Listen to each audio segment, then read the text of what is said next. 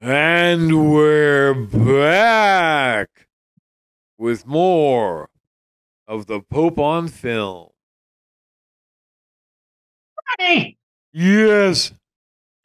if you're like me, you're no doubt a big fan of this podcast, The Pope on Film. I mean, who isn't? It's really sweeping the nation. I mean, look how many people are watching this right now live on Twitch. 8.2 thousand. Sure, the screen only says that like two or three are showing, but that's just liberal bias for you. How many can this room hold? I mean, that's the question I Oh. have. I get worried and like, what happens when it hits maximum density? One time last year, back when my wife would regularly stream on Twitch, she we got on and we were just drinking and spending time together. And we ended up getting like 1,000 people watching us just Really? randomly. Yeah. One of my daughters explained it to me that sometimes a popular room will be streaming and then the room will shut down. So then the whatever system will say, "Hey, now that you're done, here are some other rooms you can go into." And one of them just happened to be Natasha and I drunk uh, streaming, and so that was weird. But yeah, you can get some people. Uh, Okay. No doubt you're a big fan of this podcast, The Pope on Film. I mean, who is it? But only the true fans, the real hardcore fans who have been with us since day one, would know the two basic facts about the both of us. Two undeniably really real and in no way made up on the spot facts about the both of us, Bunny and Steve. First and foremost, Bunny, is the fact that when you're not doing this podcast, you work with crocodiles, which always blew my mind. So tell Yes. me, Bunny, how do you get started in the field of crocodile hugging? Crocodile hugging. It it is just from my deep deep love of crocodiles that makes me want, because they're the ones that have the pointier snout. That's Yes. the crocodile. Uh, they often don't like being hugged, so you have to kind of sneak up on them, jump on their back, and get in a really good hug before they try to take your face off. Because whereas I am a big fan of crocodile hugging, that does not go for the crocodile themselves. It's Yeah. very sad that, you know, I wish they could open up more, you know, Very and much so. feel free to express their feelings and be who they are, and feel comforted by a hug. But unfortunately that is not the case. So uh sometimes there are tranquilizers that are involved in the hugging process. Huh. Basically, For you or you for the crocodile? basically you have to Hi-oh. roofie the crocodile, to get in there and get a good hug. Uh, or, you know, whatnot. Yeah. Once Uh, once they pass out, one thing leads to another. Who exactly. knows? Exactly. Uh, And forget about it if there's a full moon out. yeah. That one was written by Max, by the way, just to let you know. My 11-year-old came up with Ah, the crocodile hugging. And the second fact, which is about me, is that I'm a lover of history. I love it, but I'm also a storyteller. So what I do at this point of the podcast is I find a story from the history books, maybe one that people don't know too well, and reword it via my own special unique storytelling style. And that is what this segment is, another educationally uneducational installment of Steve's Historic Approximations. dun dun dun. or Shap, as I like to call it, repeatedly, annoyingly, whether anyone else likes it or not. Now, personally, I like the name Shap. I just think it sounds cute. Now, small programming note: these Shaps are not 100% exactly what happened in history, primarily because I enjoy putting words in people's mouths. So I would say it's about 93.7% exactly what happened. It's like they say, Yeah. 50% of the time, it works every time. Yeah. Anywho, this week on the old Shappity Shap, we will be discussing a famous TV personality, the TV game show that they pissed off, and the birth of pop psychology. This is going to be fun, but first, semi unrelated, but also somewhat related. Can we both just pause this Shap so that we can take a moment to shit on Dr. Oz? Oh yes. Oh yes. Although the chap has me intrigued quite a bit. But Okay. yes. Please, let's Uh, take a big steaming dump okay. on Dr. Oz. Fuck Dr. Oz. He's not even. He's not even. And he had people voting for him to be, a representative of Philadelphia. He's not even from Philadelphia. He's not even from America. No. It drives me nuts that people were like, "Oh, President Barack Hussein Obama, he's not an American, he's a foreigner." But then those people will happily vote for Cuban-born Ted Cruz Yes. and non-American citizen Dr. Mehmet Oz. That blows my mind. The Republican hypocrisy. Yes.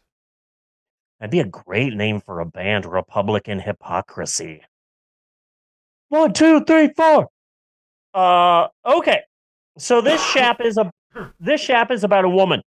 And for suspense purposes, I will be censoring the first name, kind of like our last shap regarding the invention of Salisbury steak, which I really loved. So her name for the beginning of this shap is J. Diane Bauer.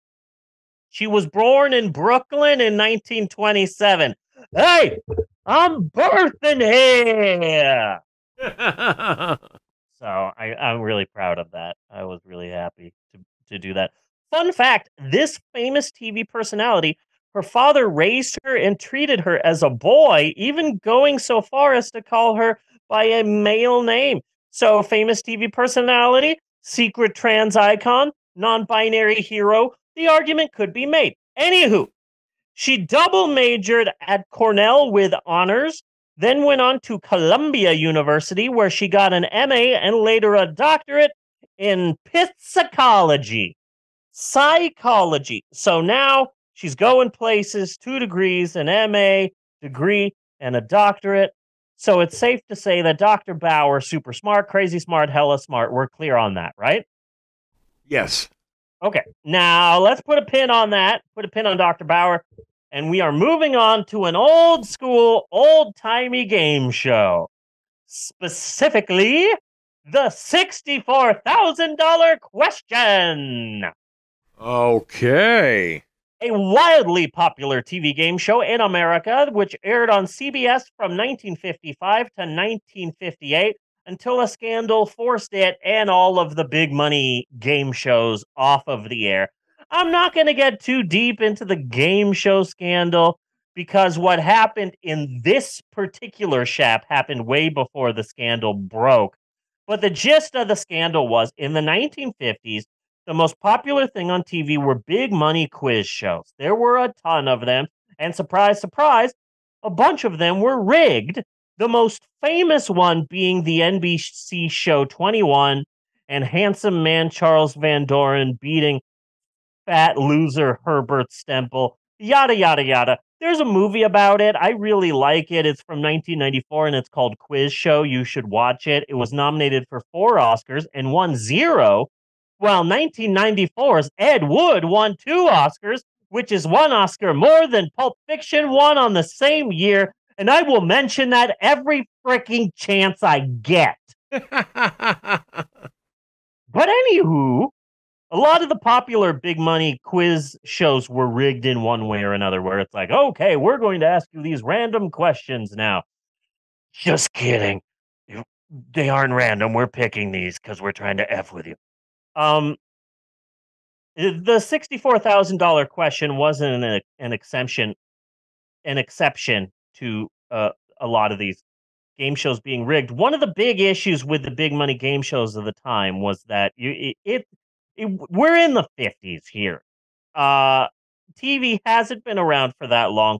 And back in the day, back then, a television show's sponsor had a lot more say in what was on the show they were sponsoring. It's not just the $64,000 question. It's Revlon presents Yes. the $64,000 question, brought to you by Revlon. You know, so in the case of the show 21, the sponsor Geritol was all, look, this Herbert Stempel guy, he's really smart and he keeps winning. And he's like a genius. The only problem is he's ugly and he sweats like a whore in church, and the audiences don't like him. So we need to get him off the show. Either force him out, pay him out, get him to lose on purpose, give the other guy the right answers. We got to get this big, sweaty behemoth off of the show. And that brings us back to the $64,000 question and its sponsor, Revlon, the cosmetics company. Earlier, before the $64,000 question, Revlon's rival was named Hazel Bishop. Apparently, they were a cosmetics company, or still are. I don't know. Okay. But Hazel Bishop sponsored the show This Is Your Life, and that made Hazel Bishop a crap ton of money. So the head of Revlon signed off on being a sponsor for the $64,000 question. Now, I'm looking up the history of Revlon, and I was sad to see that the founder of Revlon was a guy named Charles Revson. That pisses me off. You would think it would be Charles Revlon. No, it's Charles Revson. Yeah. Then why is the company Revlon and you're Revson? It just kind of pisses me off. So for the rest of the chap, we're going to rename him. Funny. What is the name of the founder of Revlon? Charles Revlon. Okay. Charles James Von Revlon. He's from the old country. Revlon the Third. Okay. And so, he has a dueling scar. Yes. His grandfather was one of Scotland's premier horse masturbators. And that's what started him in making blush and lipstick. So good friends with Ray Milland. Ray Milland. Of course, the Ray Milland horse erotica that this podcast is so fond of. Now, everyone knows that the founder of the Revlon Cosmetics Company is a man named Charles James Von Revlon III. He's from the old country. So Charles James Von Revlon III, he has control over the show, the $64,000 question. And he is just like, okay, if we're going to have people on this show, let's get beautiful people. Beautiful people that represent my beautiful cosmetics company, Revlon, named after me, Charles James Von Revlon III. So we want beautiful people to be on and win this cosmetic-sponsored game show.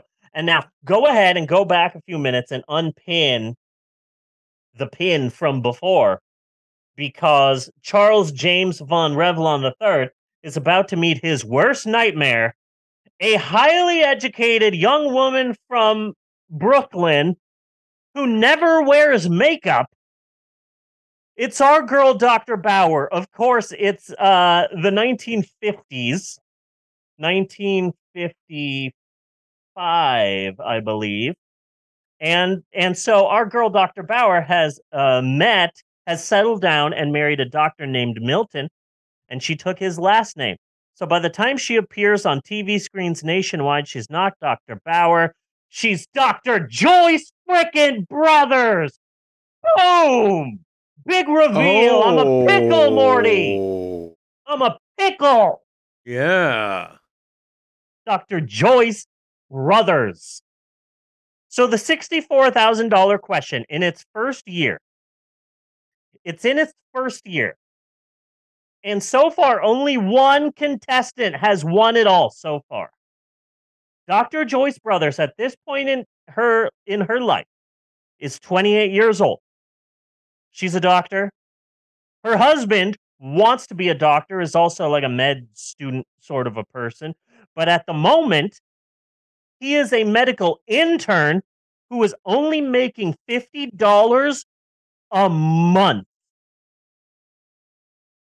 Plus, Dr. Joyce Brothers had recently given birth to their first child. So Dr. Joyce Brothers and her husband Milton both have a 3-year-old daughter, but he's only pulling in $50 a month in 1955. They are broke AF. Yeah. They're basically living in poverty. They are destitute. I don't know what poor people did in black and white. Sold pencils on the street, I think. Sold papes. That's it. And I don't know what else they did, but super Pretty sure it's poor. just prostitution, the same as always. Yeah. So they're basically destitute and they're desperate. So she decides to try and become a contestant on the $64,000 question. She sends in a letter that explains who she is, sends in a picture. She gets an interview, and at the $64,000 question, the way they did it was they would get experts, professionals, doctors, experts in various fields, but they would be quizzed on things that they were not experts on. Uh-huh. So the producers and the Revlon people would be like, okay, so you are a celebrated musical composer. Great. We're going to give you a list of things and you can choose which one you would like to be quizzed on. Dog breeding, cooking, underwater basket weaving, that sort of thing. So it would be like if I was on the $64,000 question, I would be quizzed on the NFL or the Fast and the Furious movies, or I'd be quizzed on having a small penis. I don't know any of those things. I don't know the first thing about any of those. I would be lost. So what would you be quizzed on, Bunny, if you were on the $64,000 question? Oh. What is the opposite of funny? I would definitely be quizzed on the NFL, cars. Catholic saints, maybe? There's a shit. Yeah, not that bad with Catholic saints. Okay. Not great, but not bad. G.I. Joe characters?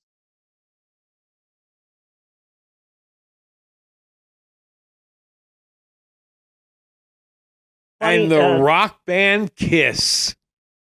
That's it. Fucking Kiss. The thing that I love about Kiss, the only thing I love about Kiss is that they said all 4 members of the band are going to make their own album and you can buy them all at the same time. Like anyone is going to buy a Kiss album that is not like Paul Stanley or Hyman Wiss, whatever is it. Why do I know his real name but not his actual Gene Simmons? Yes. But if you get all 4 of those solo albums that they released at once, the only song that anyone even remotely knows is Back in a New York Groove, which I believe was done by the bassist or the drummer of Kiss from his solo album, Peter Criss. Oh, man. And it's a cover. And it's the only, out of the 4 albums, that's the only album that I believe had a song that charted. I find that I love that song.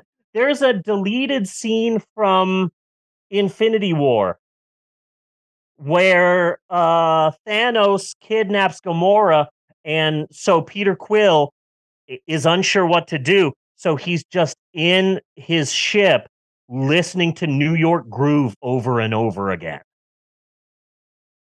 Because Really? apparently that's like his thinking song.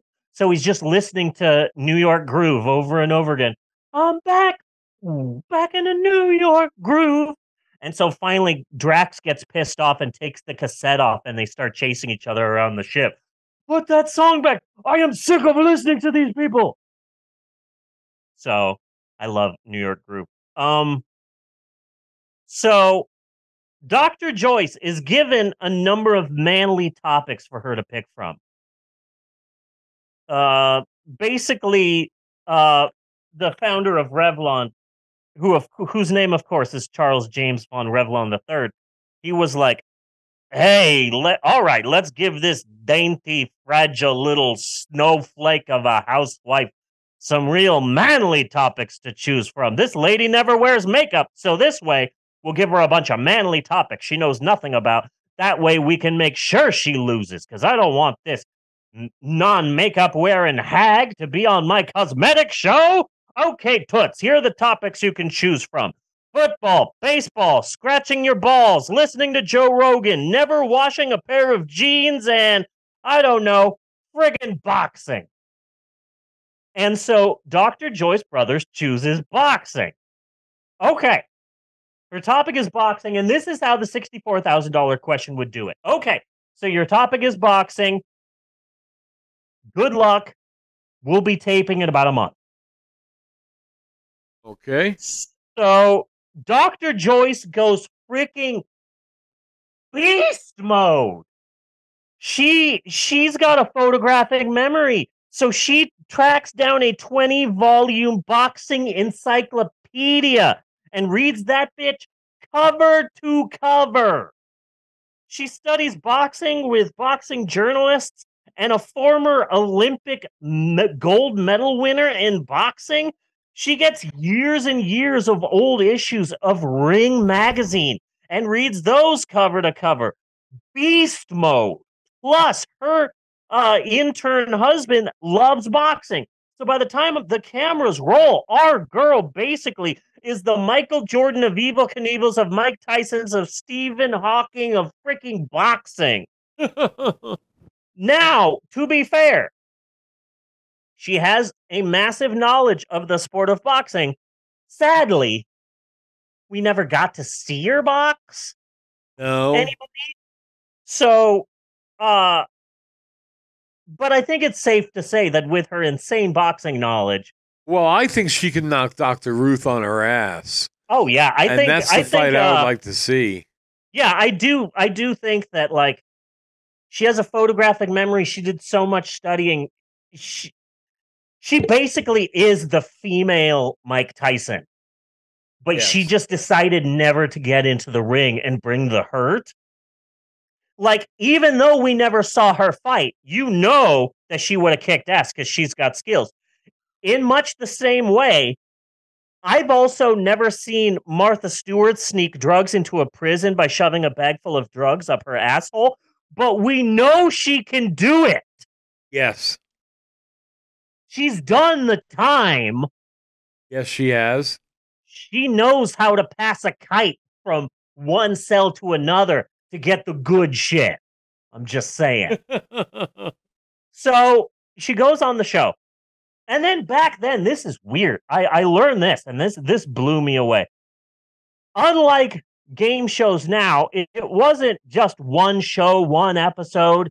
Here's one person. We are going to be asking all of these questions in one thing. No, it would take weeks of episodes for someone to win. It would take approximately 5 episodes for someone to win it all on this show. They ask you questions like, oh, here's the $5 question, here's the $12 question, yada, yada, yada.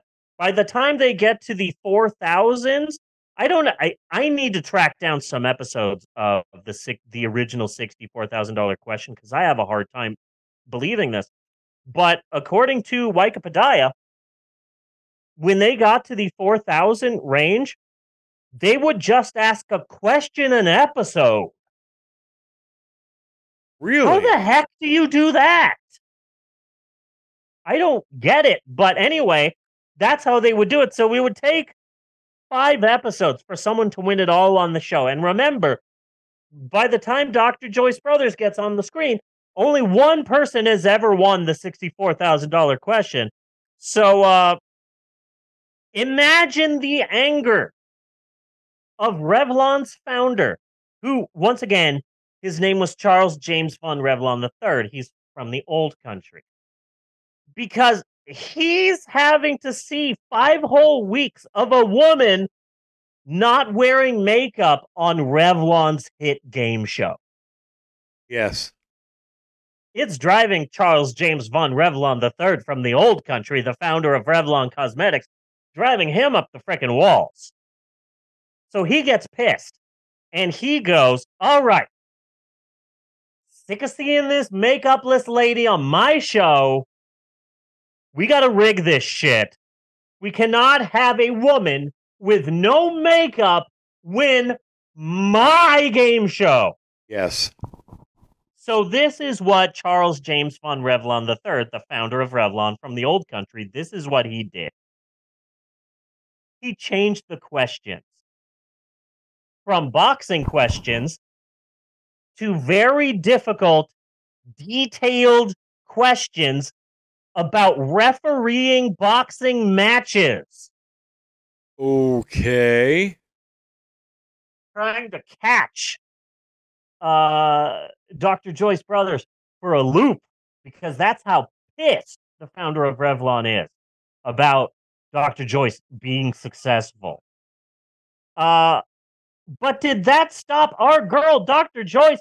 Heck no. She nailed it, of course. Every question, and would go on to become the second person ever to win it all in the $64,000 question. And here is a crazy postscript to this story that I did not know. Okay, so Dr. Joyce Brothers is considered the most famous person to ever win in the $64,000 question because she parlayed that into a long time TV personality career. I mean, in the 80s, she was everywhere. Her and Dr. Ruth were just everywhere in the 80s, and she was just a well-known name.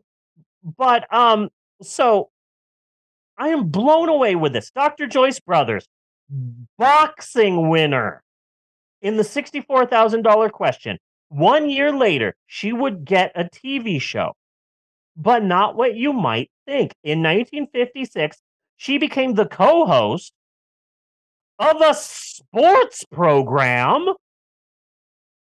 called The Sports Showcase, meaning Dr. Joyce Brothers was one of the first female sports commentators ever. Wow. I had no freaking clue at all. That blew me away. You mean to tell me Dr. Joyce Brothers was a famous sports announcer? That blows my mind. But yeah, I guess it makes sense because she won in the boxing category. So she would like be chosen to like, hey, come over here and announce this Sugar Ray Leonard fight. And she would go and do that.